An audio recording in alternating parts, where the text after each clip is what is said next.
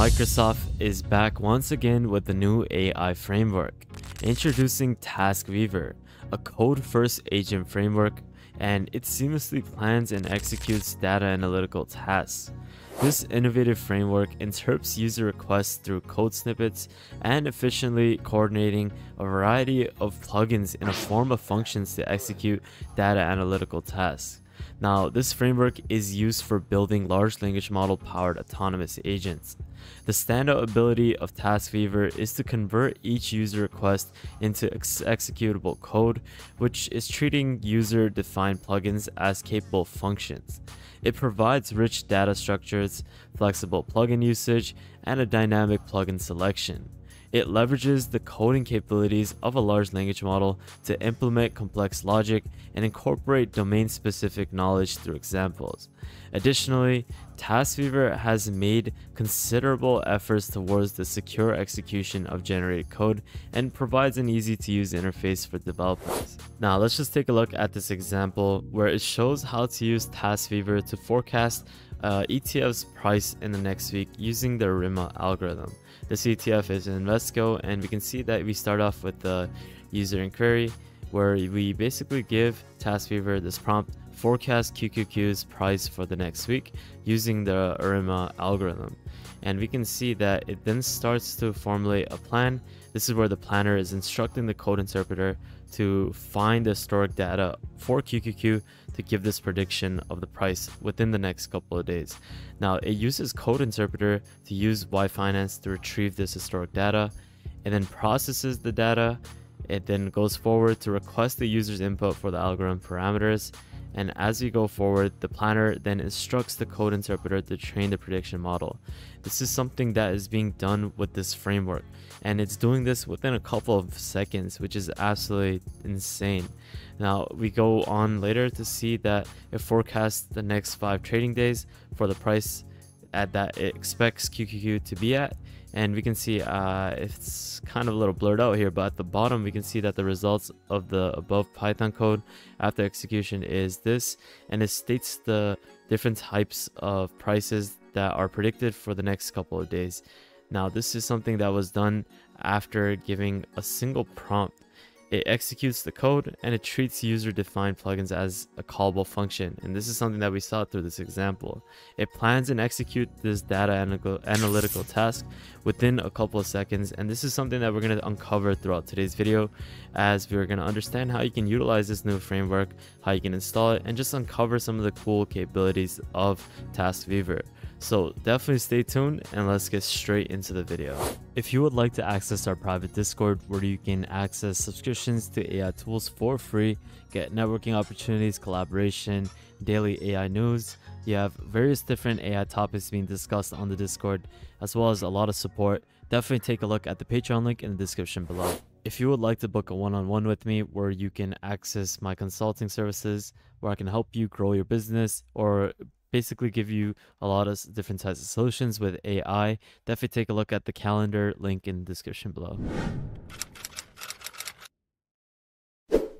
Hey, what is up guys? Welcome back to another YouTube video at the World of AI. In today's video, we got a new Microsoft agent framework, which is called TaskWeaver, a code-first agent framework. They basically go on to start off this paper by stating that large language models such as GPT, Claude, Palm, and Llama have all showcased impressive abilities in natural language understanding and generation. It contributes to applications like chatbots and virtual assistants through these large language models. But what they have done is that they constructed this paper which highlights existing limitations in frameworks that utilize these large language models for task-oriented conversations, particularly in handling rich data structures, incorporating domain knowledge, and addressing diverse user requirements. Now, they stated that to overcome these challenges, they introduced this project that is called TaskWeaver, which is a code-first agent framework. This is used for building large language model powered autonomous agents. Now, TaskWeaver is something that excels in converting user requests into executable code, addressing the limitations of existing frameworks, and this is by supporting rich data structures, flexible plugin usage, and dynamic plugin selection, as well as secure code execution. This is a proposed framework that is designed to offer a powerful and flexible solution for creating intelligent conversational agents that are capable of handling complex tasks and adapting to domain-specific scenarios.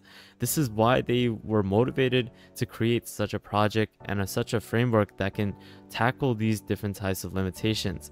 And they have done a great job in releasing their first few releases of this framework, which you can access today right now with the code. And this is something that we're going to take a look at throughout today's video as I showcase how you can install it. TaskWeaver does a great job in illustrating key features of this framework to become operational. This includes the support for custom plugins, handling rich data structures like pandas, DataFrame, stateful execution across chat rounds, reasoning before action, responding in natural language, code generation, and so much more. These are some of the requirements that you can take a look at on the motivation and requirements section of the research paper. I definitely recommend that you take a look at, as these requirements are essential for TaskWeaver's design, which emphasizes the versatility, user-friendly response, and efficient handling of diverse data and tasks. We can see that it does a great job in executing the generation of various different ranges of tasks as well as diverse data execution tasks. We can see in this example where it starts off by stating, "Hi, I'm TaskWeaver, how can I help?" And from a user prompt, it states that pull data from this link and apply the anomaly detection on the data. It goes forward by asking you, should I apply the different detection methods such as timestamps and val, and it then generates the chart afterwards. It basically emphasizes and showcases that this is something that follows through all the requirements that we stated to give you the best type of user-friendly response and efficient handling of the diverse range of data as well as tasks. We can see that they have put a good emphasis in making sure that they are able to use this code like framework to make sure that it's able to execute whatever range of tasks that you give it. Now let's go on forward to take a look at the overview of TaskWeaver. It's basically comprised of three main components. You have the planner, you have the code generator, as well as the code executor. Now this planner interacts with the breaking down of the request into substacks, and it manages the execution as well as transforms the results into a readable response. Now this is something that generates code based off the plan, which utilizes existing plugins, while the code execution executes the generated code and maintains the sessions as well as the execution state. This uses a basic type of example for pulling data from a database and applies it to a detection algorithm. Now TaskWeaver's two-layer planning involves the planner generating a high-level plan and the code generator devising a plan for each step during the execution. It basically functions in these three components, and it's able to give you the output afterwards after it goes through this formula, or this, I would say this workflow actually, to give you the best response that is generated. Now on their GitHub repo, they had this example where they are using TaskWeaver to pull data from the database and apply an anomaly detection algorithm. We see this from this single prompt that is given to TaskWeaver, which is loading the data from the database table. It then it takes the planner to instruct code interpreter to load the data and show the columns. It then processes the data. It uses plugins to process all the data that is needed to send over to the code executor. It goes on forward to then generate this chart afterwards to create the same anomaly detection algorithm based off the data that you gave it. Now TaskWeaver in all of this pulls the data, gets the plugins that are needed, processes the rich data that is needed to generate this, and this was all within a couple of seconds. After processing all the information that we talked about within the last couple minutes, you might be wondering, how can I get started? Well, there's something that you're going to need to fulfill beforehand, and that's the prerequisites. You need to make sure that you have the latest Python version or anything above 3.10. You need to make sure that you have an open AI API with access to GPT 3.5 or anything above. They have strongly recommended the use of GPT-4, which is more stable in the generation of code. Now, other requirements can be found in the requirements tab, which is something that we're going to install as we go forward in using the pip install command. But basically, once you have these prerequisites fulfilled, we can then move forward by click cloning. Now this is another request that I forgot to mention. This is an application that will be used to clone this repository. But basically, once you have done that, you can copy this code. You can also go to the top of this repo, click this green button, and copy this link over here. And what you can do is open up your command prompt, type in the command git clone, then the link of this repository, and click enter. Now this will start cloning this repository. Once this is done, you can then go into the cd TaskWeaver file. Once you are here, you can then install the requirements that are needed for unpacking the files. So you can click enter, and this will start installing all the requirements that are needed to have this application functional. So this might take a couple of seconds to a couple minutes. So once it's done, I'll be right back. Now, after it has finished installing, there's a couple of things that you're going to need to keep in mind. That is the project directory as well as the OpenAI configuration. Now, they state that TaskWeaver runs a process. You need to create a project directory to store the plugins and configuration files. They provided this project folder, which you can just copy so that you don't have to make a new one and follow through all the different things. Just simply copy the project folder within VS Code so that you can start moving forward and running TaskWeaver. Now, moving forward with the OpenAI configuration, you need to go into the OpenAI configuration.json file where you need to input your API key. Now, you can use Azure or you can use any other GPT model that you would like.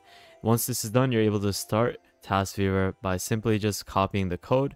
Once you have copied the code with the recently new copied project directory file, you can then start working and doing different types of things with TaskWeaver. And it will then start off by stating, "I am TaskWeaver, an AI assistant. To get started, could you please enter your request?" You can then move forward with the request and you can start generating different types of things with this new framework. And that's basically it for today's video on TaskWeaver.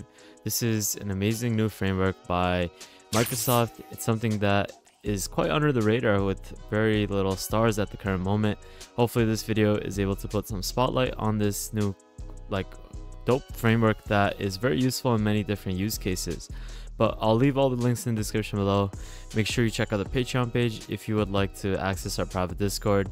Follow World of AI on Twitter if you guys haven't already. And lastly, make sure you guys subscribe, turn on notification bell, like this video, and check out our previous videos so you can stay up to date with the latest AI news. But with that thought, guys, thank you guys so much for watching. Have an amazing day, and I'll see you guys fairly shortly. Peace out, fellas.